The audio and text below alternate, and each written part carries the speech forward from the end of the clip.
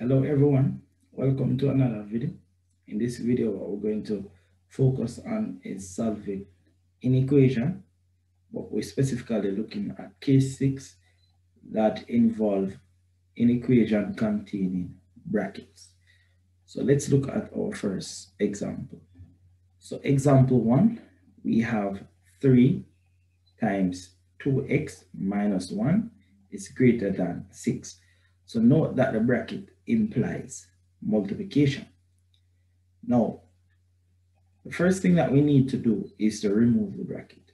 We can remove the bracket by applying the distributive property, which states that whatever term that is on the outside of the bracket, we should use it to multiply each term inside of the bracket. So we're going to do that for step 1.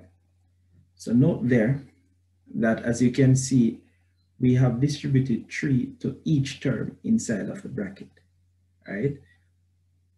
So we don't need to write a multiplication sign because the bracket implies multiplication. So where I have 3 bracket 2x, that means 3 times 2x, and 3 bracket 1 means 3 times 1, right? So what we're going to do in our next step is to simplify what we have there. So when we simplify, you can see that 3 times 2x will give us 6x. And negative 3 times 1 will give us a negative 3. And we put back what we have here, which is just our greater than sign and our 6. At this stage, what are we going to do? Remember, our objective is to isolate x, or the variable, by itself. So here, note that we are subtracting 3 from 6x. So that means we need to transfer this 3 to the other side. We can do that by doing the opposite operation, which is to add 3 to both sides. How would we state this? We would state this as 6x minus 3x plus 3 greater than 6 plus 3. At this stage, what we're going to do is to simplify that.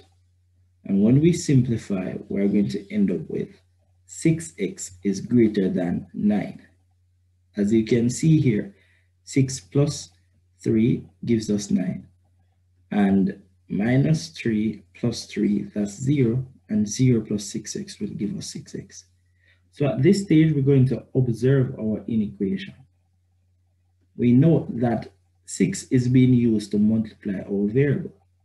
So in order to transfer this 6 to the other side, we can do the opposite, which is to divide both sides by 6. So that is going to be our next step. How would we state this? We would state this as 6x all over 6 greater than 9 all over 6. The next step, we are going to simplify. And when we simplify, that will give us our solution. So note, 6x over 6 will give us x, and 9 over 6 will give us 3 halves. Therefore, our solution is x greater than 3 halves. We can also write 3 halves as a mixed number as just 1 and 1 half. So therefore, our solution set is the set of all x values such that x is greater than 1.5. Example 2, note the difference between example 2 and example 1. Example 2, we were just given one bracket. Sorry, example 1, we were just given one bracket on one side. Example 2, we have 2 brackets. Now, does the principle change? No, it remains the same. So our step 1 is to apply the distributive law to remove the bracket, right? So that's what we're going to do for step 1, which is to take the 4 to distribute to each term in this bracket and take the 2 to distribute to each term. In other words, we're going to take the 2 to multiply each term inside of the bracket and take the 4 to multiply each term inside of the bracket. As you can see demonstrated here, we have 4 times 3x plus 4 times 1 is less than 2 times x minus 2 times 3. Our next step is to simplify. So when we simplify, you can see that 4 times 3x, that will give us 12x. 4 times 1, that will give us 4. And 2 times x, that will give us 2x. And negative 2 times 3 will give us negative 6. So what are we going to do at this stage? Note at this stage, we have x term on both sides and we have constant term on both sides. What we want to do, we want to group the like terms on one side. So we're going to group the x term on the left and then group the constant term on the right. So if we want to group the x term on the left, we would note that we have 12x already on the left. So our focus would be this positive 2x. How can we transfer this positive 2x to the left? We can do that by doing the opposite operation, which is to subtract 2x from both sides. How would we state this? We would state this as 12x minus 2 plus 4 less than 2x minus 2x minus 6. Then at this stage, we are going to simplify. When we simplify, we would end up with 10x plus 4 less than negative 6. Now we are going to group the constant on the right. So note here we have a plus 4 on the left. So in order to transfer this plus 4 to the right, we are going to do the opposite of adding 4, which is to subtract 4 from both sides. How would we state this? We would state this as 10x plus 4 minus 4 less than or equal, less than 6 minus 4. Then at this stage, we are going to simplify. So when we simplify, note that 4 minus 4 is 0 and 0 plus 10x is just 10x. And minus 6 minus 4 will give us minus 10. So at this stage, we have 10x as the subject, but we want x to be the subject. So how can we transfer this 10 to the other side? We can do that by doing the opposite of multiplying by 10, which is to divide both sides by 10. How would we state this? We would state this as 10x all over 10 less than negative 10 all over 10.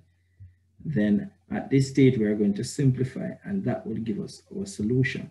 So when we simplify, note that we will end up with x is less than negative 1. So hence, our solution set is the set of all x values such that x is less than negative 1. Let's look at our third example. So our third example, here we now have brackets, 2 brackets on one side. Does the principle change? No, it doesn't. So the first step, we're going to apply our distributive law to remove the brackets. So here, note that we're going to take 6 to multiply each term in the first bracket. Then we're going to take minus 3 to multiply each term in the second bracket. So that will give us 6 times 2x plus 6 times 3 minus 3 times x minus 3 times negative 2 is greater than 6. Then our next step is to simplify. So when we simplify, we'll end up with 12x. As you can see, 6 times 2x, that's us 12x. And 6 times 3, that's us 18. And a negative 3 times x will give us negative 3x. And a negative 3 times a negative 2 will give us a positive 6. And we put back our symbol and put back our 6. At this stage, what we're going to do, if you notice on the left-hand side, we have what is called like terms. We have x terms, which are like terms, as color-coded here in purple. And then we have constant term, which are like terms. So that means we can combine those terms to give us one single term. So when we combine 12x minus 3x, that will give us 9x. And when we combine 18 plus 6, that will give us 24. So now we'll have 9x plus 24 greater than 6. At this stage, we have constant on both sides, but we want the constant term to be only on one side. So we can transfer this positive 24 to the right-hand side by subtracting 24 from both sides. How would we state this? We would state this as 9x plus 24 minus 24 greater than 6 minus 24. Then at that stage, you are going to simplify. So when you simplify, you would end up with 9x greater than negative 18. Now we only have one step to go. So note that 9 is used to multiply x. So the opposite of multiplying by 9 is to divide both sides by 9. All right? When we divide both sides by 9, what we'll end up with is just 9x all over 9 greater than negative 18 all over 9. We're going to simplify, and that will give us our solution. So when we simplify, that will give us x is greater than negative 2. Hence, the solution set is the set of all x values such that x is greater than negative 2. Let's look at our final example. So now we have example 4, which states that 5x minus 3 times x minus 3 is less than 6, right? Note we have a bracket. So the first thing we need to do is to get rid of these brackets, or to remove the bracket. And we're going to remove the bracket by applying the distributive law. So if we apply the distributive law, we're going to take that minus 3 to distribute it to the x and also the negative 3. In other words, use it to multiply each term inside of the bracket. So note, the first thing that we'll do is to keep our 5x because we are not troubling our 5x. So we'll end up with 5x minus 3 times x minus 3 times negative 3 is less than 6. Then at this stage, you are going to simplify. When you simplify, you will end up with 5x minus 3x plus 9 is less than 6. Because as you can see here, negative 3 times x, that will give us a minus 3x. And negative 3 times a negative 3, that will give us a positive 9. At this stage, what we're going to do is to combine the like terms. So note that we have 5x and we have minus 3x. Those are like terms. That means they can be combined to give us one term. So 5x minus 3x, that will give us 2x. Put back our plus 9, put back our sign, and put back our positive 6. At this stage, note that we have constant term on both sides. So we want to group the constant term on one side. So we're going to transfer this positive 9 over to where 6 is by doing the opposite of adding 9, which is to subtract 9 from both sides. And we will state that as 2x plus 9 minus 9 less than 6 minus 9. Then at this stage, all you need to do is to simplify. So note here, 9 minus 9 will give us 0, and 0 plus 2x will leave us with 2x. Note that 6 minus 9 will give us a negative 3. So to isolate the variable by itself, note that this 2 is used to multiply x.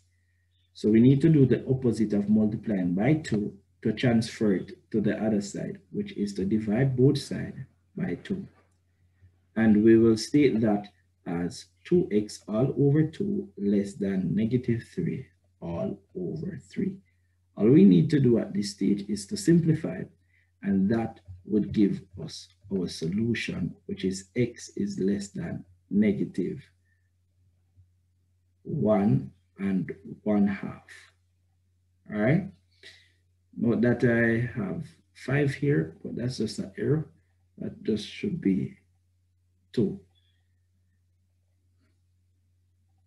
Thank you for watching, and do enjoy the rest of your day.